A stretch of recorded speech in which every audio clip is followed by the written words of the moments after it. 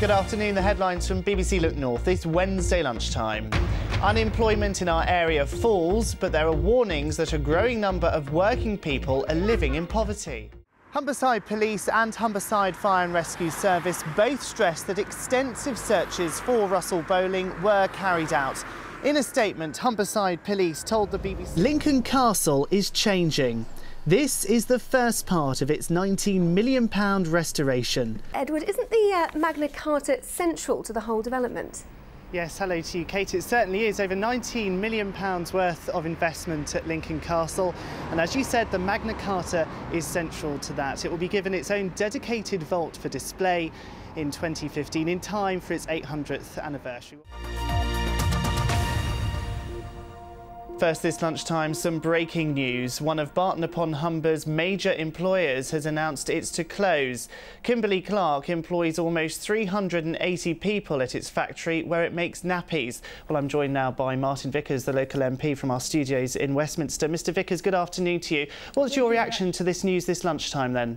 Well, clearly I'm extremely disappointed. It's devastating news. Between 1941 and 1945, 78 convoys left Britain.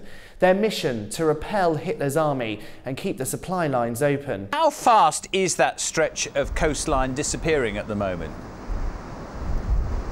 Well, Peter, if you come with me, you can see for yourself the answer is alarmingly quickly. Where I'm standing now was a road, but if you look over here, it is literally falling into the sea, cracking and crumbling just over there. This is the first time that Cleethorpes historic pier has been put up for auction.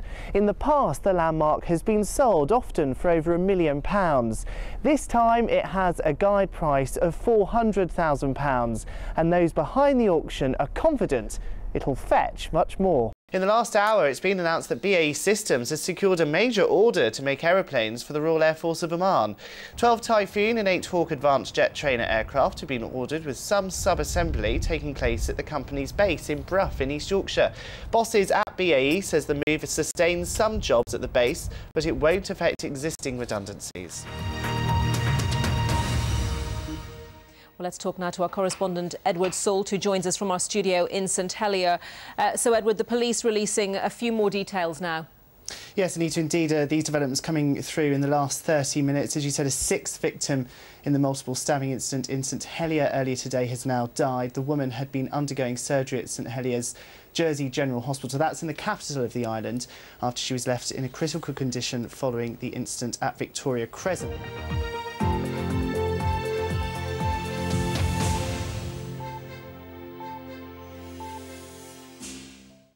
Late into the night, the investigations continued as police tried to piece together why 6 people, including 3 children, lost their lives. Armed officers guarded roads in an area that had become an horrific crime scene. Well, Spotlight's Edward Sault is there for us now, Edward.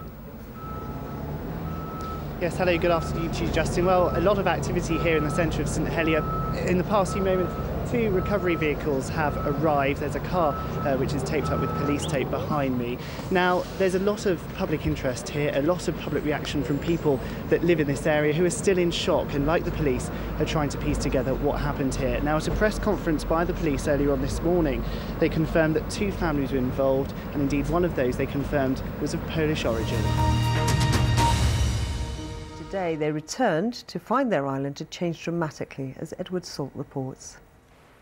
It's an island still scarred by the Second World War. Forts and bunkers litter its coast. It's going to be awful news for jurisdictions like Guernsey and Jersey, isn't it? Because people in the UK with offshore money here are just going to take it away. I think there is a very real concern on that. Hello, I'm Edward Sault with the latest from the Channel Islands. The price you pay for gas in Guernsey and Jersey is going up.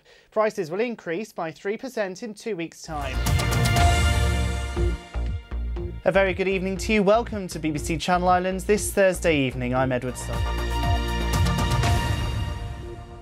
Some of them live just around the corner from where I'm standing, and Edward Sault's been to meet them today.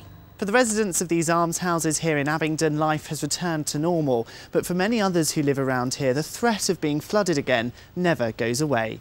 Edward Sault, BBC Oxford News. From me, though, thanks very much for watching this lunchtime. Have a lovely afternoon. Bye for now.